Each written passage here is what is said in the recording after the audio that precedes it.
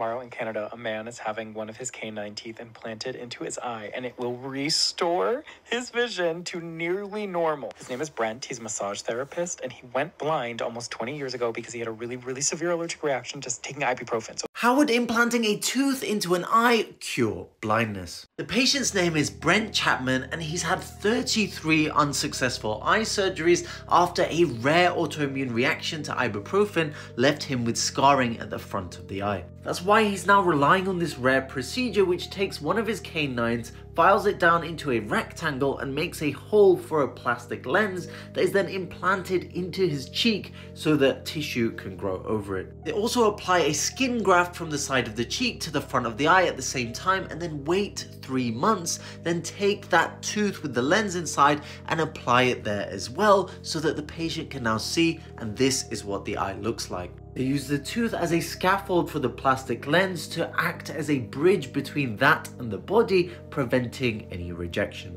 Did you know this was possible?